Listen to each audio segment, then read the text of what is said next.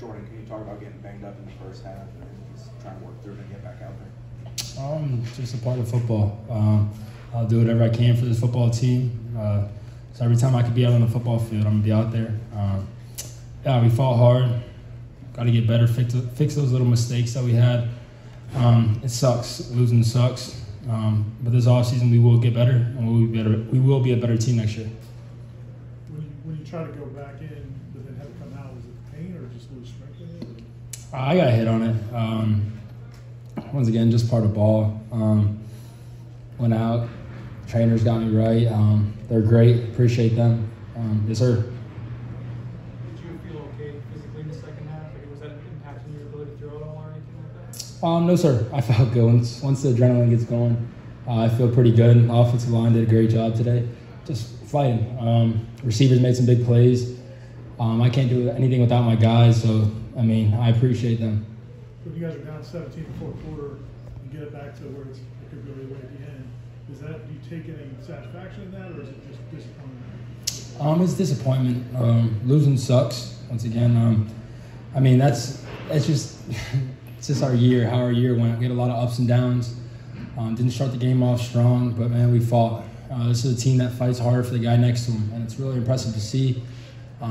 We haven't been like this ever since I've been at Florida State. So just seeing the team grow together, just getting better every single day, and we're going to keep working. I know your belief in the coaching staff and your teammates and all that, but with the results of late, winning 5 of the last 8, how you talked about it, how just feelings about the momentum of the program entering the offseason? We're taking the right step, man. I feel like, this is a family. I've never been so sad after a game in my life. Just seeing those guys, my brothers, upset their last college football game. It sucks, man, but we're going to keep growing. We're going to keep getting better. That's all it is, man. We got to keep a positive mindset, stick together, and work really hard this offseason. Jordan, what if anything did you learn about yourself as a quarterback that maybe you didn't even know back, say, August 20th or August 30th that you know now? I know I'm a pretty good quarterback. I can throw the ball pretty good. Yeah, man, I worked really hard. Coaching staff did a great job with me just instilling confidence in me every single day. I go out there and work really hard. Yeah, man, and I started to become a leader today. I got the guys together. It's my first time in a while. I just know I'm taking that next step of becoming that leader that I need to be, speak a little bit more. Yeah, man, I'm growing. Jermaine talked about he's not sure he could take what you took, outside noise and criticism and all that. How did that motivate you? Did you block it out? What did that do for you? What did that mean to you this season? Honestly, it got to me a lot. It did get to me at the beginning of the year. I struggled.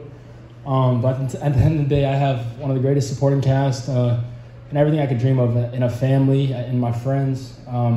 Just supported me. I never went 1 second without the day just being upset without having someone text me. My brother was always on my phone calling me, my dad, my brother, my mom. Yeah, man, I just have a great supporting cast, a team. Coach Dillingham, every single day he would talk. We would have a talk after practice. And I just have a great supporting cast, and I wouldn't trade it for anything in the world. I'm very blessed. When did you get the guys together? Was it you were down? Yes, sir. I'm pretty sure we were down 10 or 17. Yes, sir. You may not be thinking about it yet, but I guess, do you have any personal goals for the offseason, things you want to work on? Yeah, I have a lot to work on. I'm going to come back next year. Yes, sir. I'm going to be ready next year. Yes, sir. Any specifics or just? Everything. All around quarterback. Yes, sir. Do you think you've done enough to continue to be the leader of the offense and of this football program going into the offseason? Yes, sir. I think I did a great job. Once again, there's always room for improvement. Got to keep growing every single day as a person, as a player. I think I'm doing a good job, man, but there's always room for improvement. I just got to keep growing. What did Jermaine, Kier, those guys that came in for this 1 year, what did they do to help to do this program? Everything to this program. They're the heart and soul of our football team. The D-line this year, they really held their own, man. It keeps us going. They're the heart and soul of this team. They're a bunch of leaders. They led by example. They always have your back, man. They're special players. And we were very blessed to have them here. I'm very thankful for all of them. Let's go 2 more.